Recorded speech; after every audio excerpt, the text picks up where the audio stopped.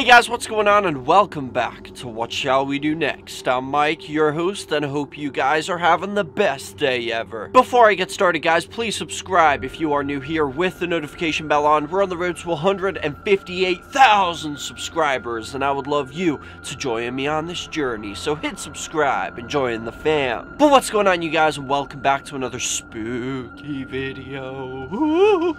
And today, guys, we're going to be talking about another scary story. And this scary story is called Bloodstains. So the story of Bloodstains is a scary horror story about a family who moves into an old house where a notorious bloody murder had been committed. But enough of the jibber jabber, let's jump right over to the story.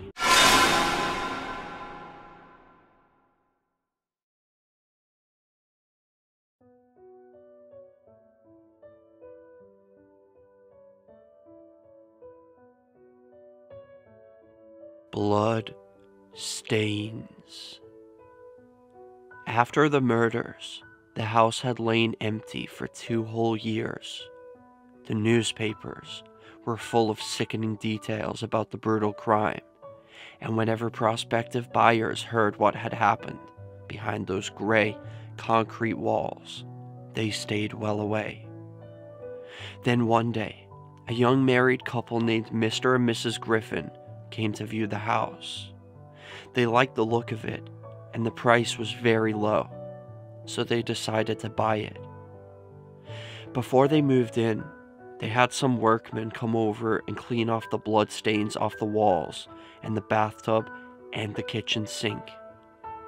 They had to install new carpeting to cover the stubborn stains on the floorboards, and even after airing the house for a week, there was still an odd smell that lingered in the hall closet. The Griffins thought it was best to avoid telling their children about the grim history of their new home. There was no sense in needlessly upsetting the little ones, and it might cause them some sleepless nights. Mr. and Mrs. Griffin went around and met their new neighbors. It seemed like they were all settling in nicely. One night, as they were getting ready for bed, Mrs. Griffin was in a thoughtful mood. "Did you know that one of Mrs. Bentley's hands was found in the kitchen sink?" she asked. "Oh," said her husband. "Really?" "Yes, but her fingers were in the dining room." "How ghastly," replied her husband. "I wouldn't mind if he had used a gun," she said, "but the way he carried it out, bits here and bits there, well, he made a mess of the whole house." "It wasn't all his doing," said her husband.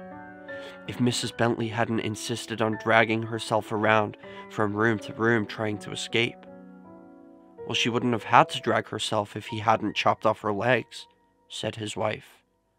"I suppose you're right, dear," Mr. Griffin replied. "Do you think we should invite the Talbot sisters over for dinner tomorrow?" "Oh, those two are a pair of old gossips," said his wife. "The only reason they'll be coming is to see if we've managed to get rid of all the bloodstains."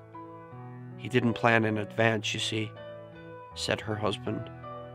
"How was he to know that her sister would drop by unexpectedly? And of course, when the mailman came by to deliver the letters and saw what was going on, obviously he had to go too. It was rather a mess," said Mrs. Griffin. "I think I'll take a bath before bed." "In the bath where he chopped off her legs?" asked her husband. "Yes, that one," she replied. "The downstairs bath still looks a bit too dirty." "Well, in that case, I'll just pop into the bathroom while you're getting ready," he said.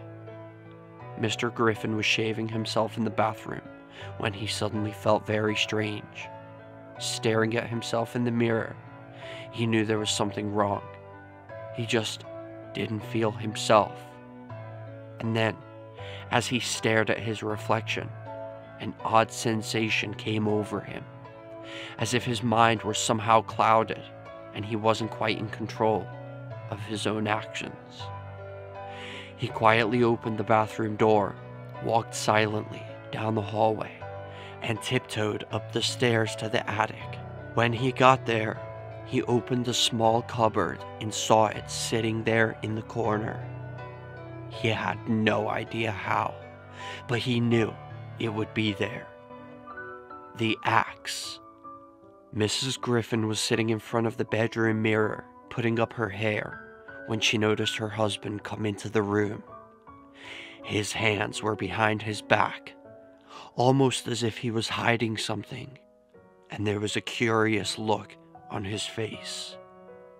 "What are you thinking, dear?" she asked.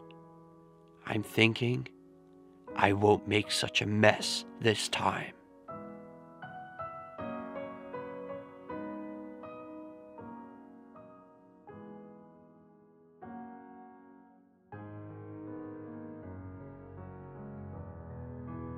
And that is the end of that. What in the holy name of robot chicken?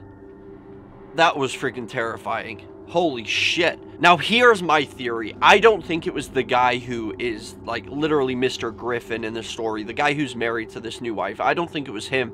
However, when he went into the bathroom, he was looking in the mirror. He obviously got possessed by whatever was haunting this house. And I feel like it's the same thing that possessed the previous owner to kill his family, and the mailman and stuff like that.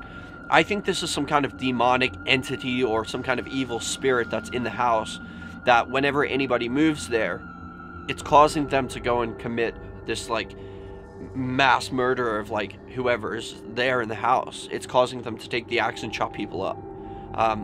So I don't think it's necessarily this guy again, because obviously it was the previous owner, but I think it could or it could just be the spirit of the previous owner if he was dead. Like if he had been killed by the police or whatever, or if he just like killed himself maybe.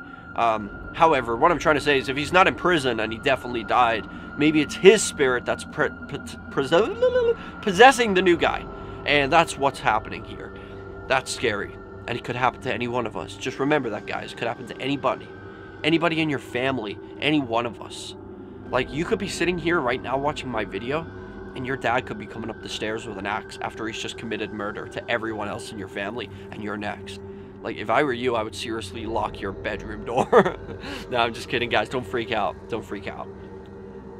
Well, I mean, just, you know, it's always good to be careful, but it's probably not going to happen. But anyway, guys, I hope you enjoyed this video. If you did, make sure you drop a big fat juicy like on it. I would really appreciate that. And let me know in the comment section, what do you think this thing was? Do you think the guy was just a psycho who was inspired by the previous owner's murder? Or do you think this was actually like a demonic entity that was in the bathroom that possessed him and then made him do it? What do you think? Let me know in the comment section. But thank you all so much for watching, my lovely little cherubs. I will see you in the next video. Remember the most important thing, chase your dreams, keep on fighting, and I'll see you back here tomorrow. Peace out, guys. Thank you guys so much for watching this video. If you guys enjoy my videos and you would like to support me and my channel more and also be featured in my videos, go check out my Patreon. Link is in the description. I would really appreciate any help you guys have to offer. As you can see, we have different tiers, different rewards, so go over there, check it out, and I would really appreciate that. Every little helps. Thank you so much. And also, guys, don't forget to subscribe with the notification bell on, and also follow me on all my social media. I have Facebook, Twitter, Instagram, and even Snapchat. So go follow me on all of those, and remember the most important thing, I love you guys, and chase your dreams.